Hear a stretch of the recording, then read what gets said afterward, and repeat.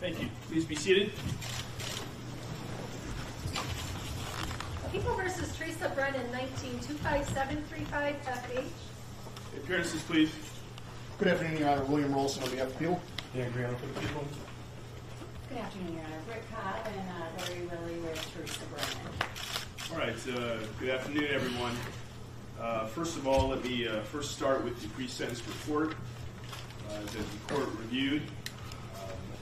And let me just indicate for the record that I have reviewed the letters that have been submitted on behalf of the defendant, Ms. Brennan, and prepared for sentencing. Any additions, corrections, or deletions, Mr. Willie or Ms. Cobb, with regards to the pre-sentence investigation report? No, Your Honor. Thank you. On behalf of the Attorney General's office? No, Your Honor. Thank you.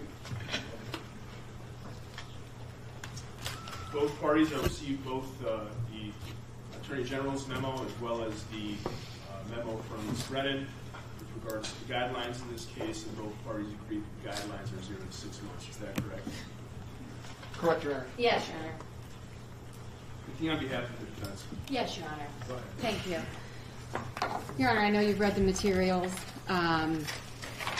In our written materials, what we've outlined are the bases that we rely on as reasons for following the recommendation of the probation department.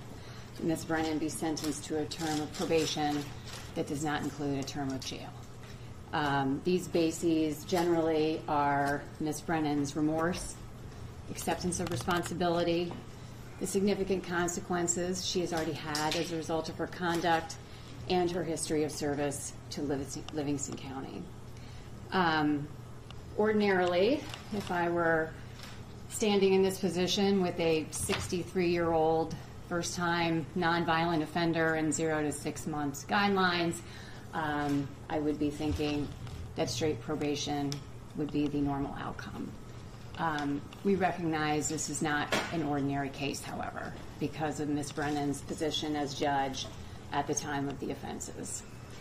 But as we've detailed in our materials, and actually as the people have detailed in their materials, Ms. Brennan has had the privilege of being a judge stripped from her. In a very public, very humiliating set of hearings, she was removed from the bench, and she will never be a judge again. The same is going to be true for her law license.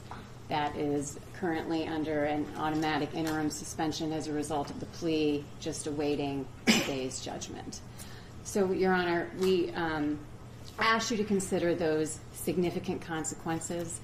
The loss of her ability to be a judge and a lawyer has been a devastating one for her. And when you add that to the fact that she's now going to be a convicted felon and potentially subject to felony probation with that type of a big hammer, we believe that the sentencing goals of deterrence and punishment are met with an additional probationary sentence without any jail. Now, Your Honor, there has been a lot of media attention to Ms. Brennan and her legal troubles over the last several years.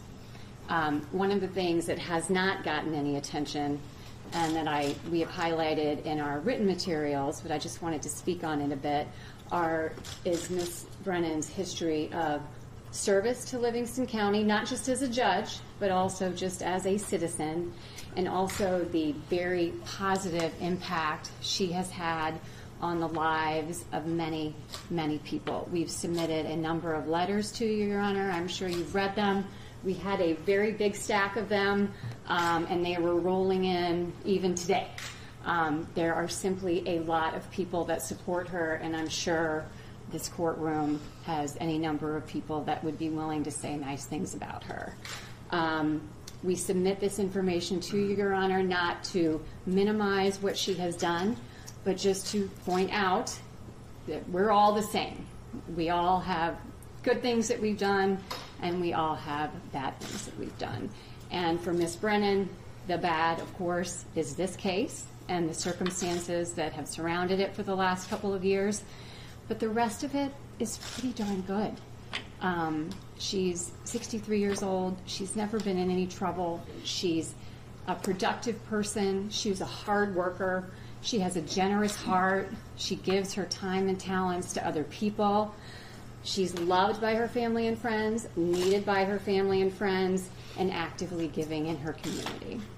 And finally, Your Honor, I just wanted to point out that there really has been a lot of change for the good in Ms. Brennan over the last 3 years.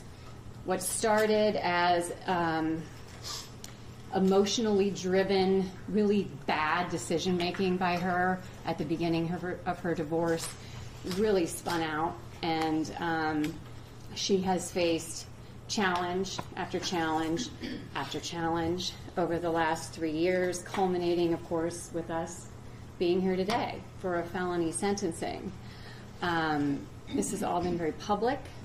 She's received a lot of loud and harsh criticism, but as we would hope to see from someone who truly accepts responsibility for what they did and who truly is remorseful, none of this has resulted in her being angry or resentful or deflecting blame. It's been quite the opposite. It's resulted in her being humbled.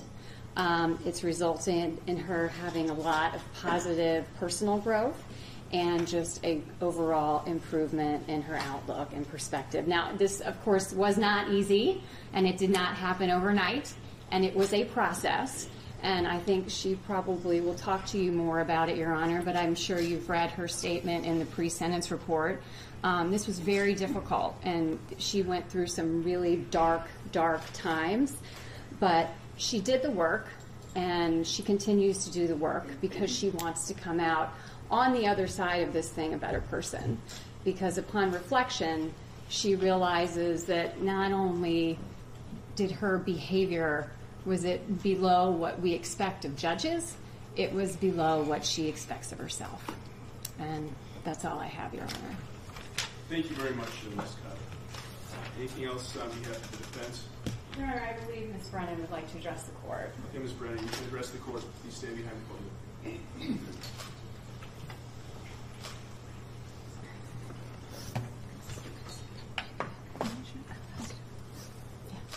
Go ahead, Ms. Brennan. Your Honor, I've struggled with how to convey to you my remorse and shame.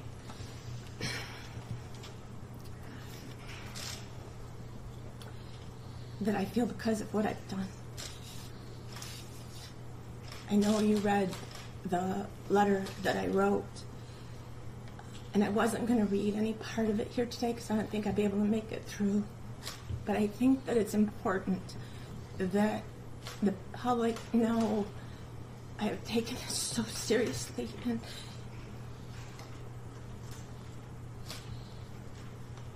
so I'm gonna try to read a little bit of it. No good answer exists as to why I lied to Mr. Kaiser during my divorce deposition. That was ignorant, foolish, and wrong. I'm devastated. I've lost my career, and I'm a felon.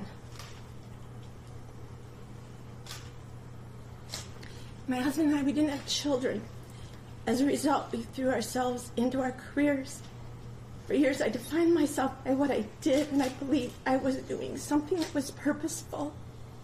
Because of my actions, I've lost that. Now, I appreciate that the public now has a more negative view of judges and lawyers because of what I did. That's not what I wanted. I wanted the opposite.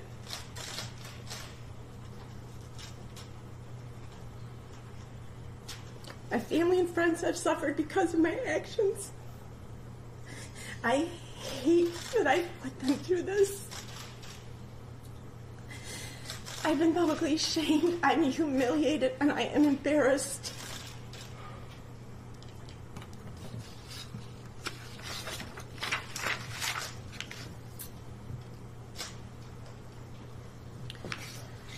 I began journaling.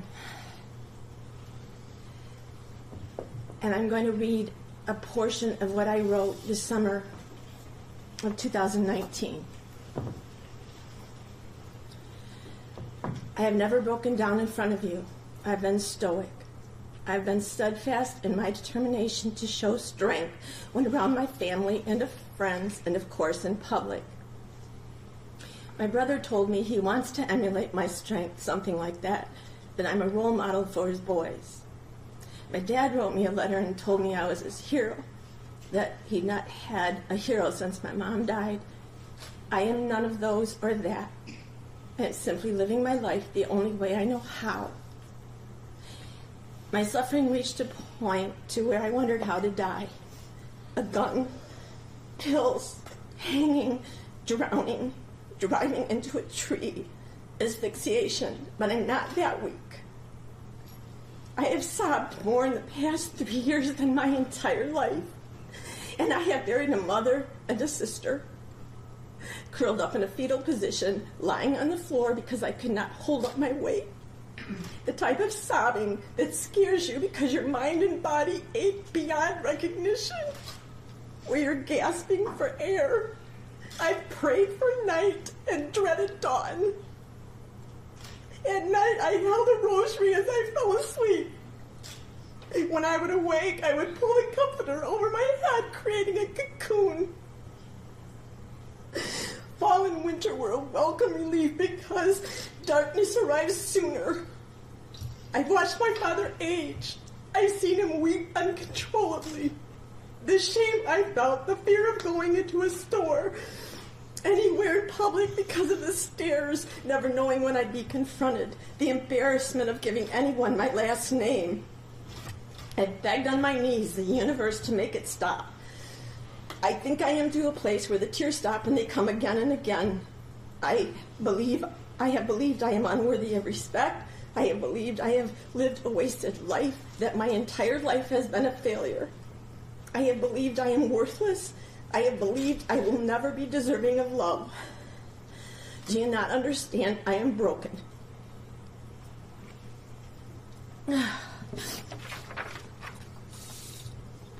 I am consumed with guilt.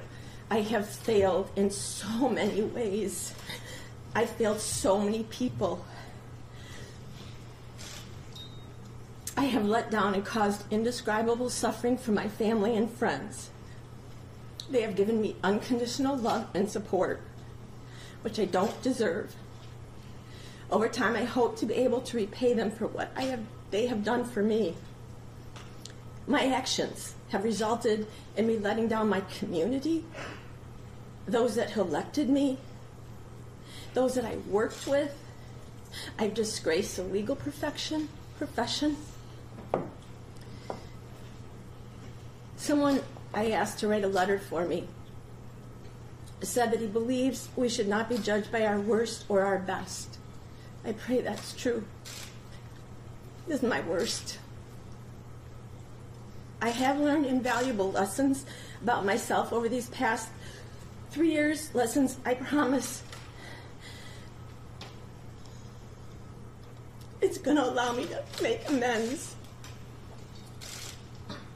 Recently, I was attending a funeral, and there was this reading from Proverbs, and there was a phrase that struck me that was, humility before honor.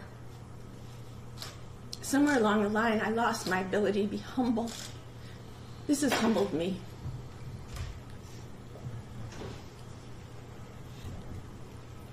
I don't feel sorry for myself. I blame only myself.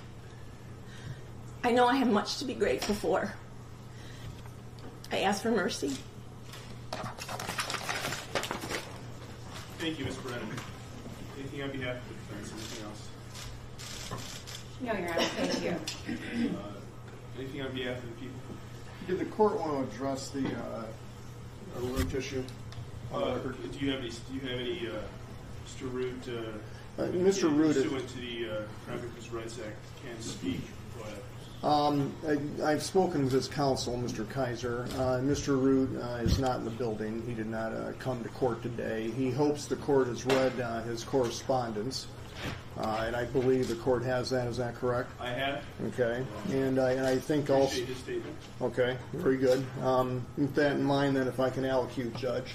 Okay. And the reason, just so the record, pursuant to the Crime Victims' Rights Act, I did believe that met the standard based on what was represented in the court at the time of the plea, but we can move forward. Thank you. And I did inquire of Mr. Kaiser if he felt that his client was incapacitated, and he had indicated he did not think he was. I mean, he was able to converse and whatnot, but that. With that in mind, Judge, I know you've received our sentencing memorandum. And a couple of points here. I agree with Ms. Cobb that this isn't the average case, and all we have to do is look around the courtroom and to see the public interest in it, and we understand that it's not the average case. And I sincerely and genuinely agree with Ms. Brennan's observations that no, I don't think we are judged or should be judged by our worst days, nor by our best days. I mean, usually the truth of the matter, it falls somewhere in between. And I embrace that position, and I agree with it. Now, with that in mind, I think the thing that is worth spending a little bit of time on in this case are really two facts. One, which is obvious, at the time that she committed the offense of perjury, she was a sitting state district court judge. And we obviously expect more from our judiciary or members of the judiciary than perjury during anything, whether it be a deposition during a divorce matter or in open court. The position of trust that she held is relevant for the court's consideration. And the reason that I say that is because of the knowledge of the wrongfulness of the conduct is present at the time that it's committed. It can't be said that the individual later realized, well, my gosh, I didn't realize that the falsehood that I told was, while I was under oath, or that it was a crime. I mean, clearly, given her position, I mean, Ms. Brennan was aware of the importance of the oath in following the oath. And, I'm sorry that she went through what she has just outlined for the court during the last 3 years. But to be quite frank, this is, and I think she probably understands this, is conduct that she brought upon herself in regards to the criminal charges that she faces. And nobody made her perjure herself. Now, with that in mind, I mean, first point being her position, I turn to a second point, and, doing what we do day in and day out, whether you might be a neurosurgeon or an engineer that builds highways or buildings, or a lawyer, you become accustomed to your environment after a while. And, the men and women who do honest physical labor, even though it would be challenging to maybe others to do it day in and day out, after a while they become, steeled to it, and they're able to accomplish it. And one of the things that I think is worth noting in this particular case is this thing that we do that we call the practice of law. Whether you're an advocate, whether you're a member of the bench, it is never, A, to be taken for granted, the right to practice it, and B, the import or the requirement, the cornerstone in every county courthouse across our state, should have the word truth impressed upon it. And then the point that I get to is You know, we come in these rooms, we come in these courtrooms every day, we litigate, we advocate, we practice our craft. But the cornerstone of what we do is truth. It is not falsity. And it is falsity, it is that is the darkness that really can take justice and set it on a different path than where it should be going. The tolerance of perjury can never be allowed. Now, at the same time, I invite the court, obviously, to think of the good deeds that Ms. Brennan may have done over the past. But at the end of the day, why we're here is while she was a member of the bar and while she was a member of the judiciary, she made a decision. And that decision was to perjure herself during her deposition and through her litigation involving Mr. Root. That is, I understand her points and also Ms. Cobb's points that are very well made about the things that she's lost and the price that she has paid. And those are relevant considerations. I can't hide from that. But that being the case, the notion that it was a mistake or something of inconsequential merit, I think is misplaced. The perjurous act that she made, Judge, as a member of the bench, I think I'm going to offer the court my opinion, and I think the court should sentence her to the top end of the guidelines. I think a 6-month jail sentence is appropriate in this case. With that in mind, Judge, I'm grateful for the court's time, and I'll yield now. Thank you, Mr. Ralston. Anything else from either side before the court imposes a sentence? No, thank you, Your Honor. Well, first of all, let me first commend the attorneys in this case, because I think that the attorneys for Ms. Brennan, Mr. William, Ms. Cobb, and the attorneys for the people of the state of Michigan, the Attorney General's office, Mr. Ralston and Mr. Grano have shown an enormous amount of professionalism over the past 6 months. So I appreciate that from both sides. Let me first also indicate to Ms. Brennan that you may file an appeal in conviction for leave. You may file an application for leave to appeal your conviction and sentence. If you cannot afford to hire an attorney, the court will appoint an attorney and furnish the attorney with the transcripts and file necessary for you to handle your appeal, and your request for an attorney must be made within 42 days.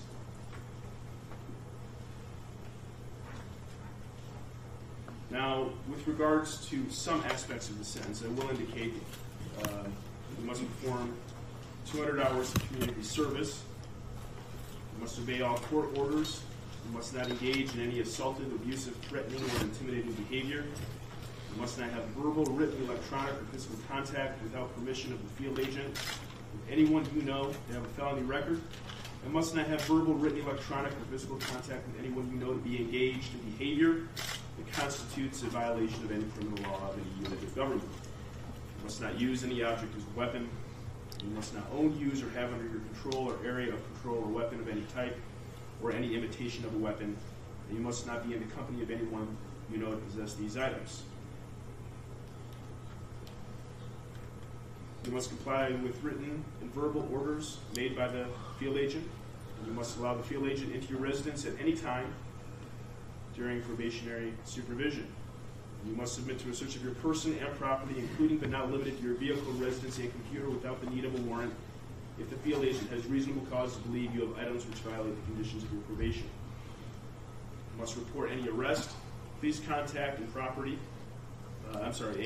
loss of employment or change of residence within 24 hours, weekends and holidays accepted. You must comply with DNA testing and pay a $60 fee, state costs in the amount of $68, crime victims assessment in the amount of $130, court costs in the amount of $550, you are prohibited from the use of any controlled substance with regards to any issues of controlled substance use. And you may be detained for up to 72 hours without a warrant by a probation officer or any law enforcement officer if you have been alleged to have violated your probation. Now, the court has a decision to make, and the court is bound within the guidelines that were agreed upon by the parties of 0 to 6 months. And let me first indicate the first responsibility of any judge is to uphold the law. And our system of law is eroded, and there is a lack of trust in our judicial system if people who are tasked with upholding the law decide to subvert it for their own personal gain. Now, Ms. Brennan, you have taken several oaths in your life. You took an oath first when you became an attorney. This is the same oath that every attorney in the state of Michigan takes. And part of that oath was, and I will quote, "I will employ for the purpose of maintaining the causes confided to me such means only as are consistent with truth and honor, and will never seek to mislead the judge or jury by any artifice or false statement of fact or law." You also took took an oath when you became a judge, Ms. Brennan. You took an oath to uphold the Constitution of the United States, the Constitution of the state of Michigan, and the laws of the state of Michigan. And when you were a judge, you required, as all judges do, people who came before you to tell the truth. It doesn't matter if it was a family law case or a civil case or a criminal case. You required them to tell the truth. And the reason you, like all judges, required people that came before them to tell the truth is because the whole purpose of a criminal proceeding or a civil proceeding or a family law proceeding, any court proceeding, it really is a search for the truth. And when individuals come into court or go to a deposition and knowingly lie, that undermines that search for the truth.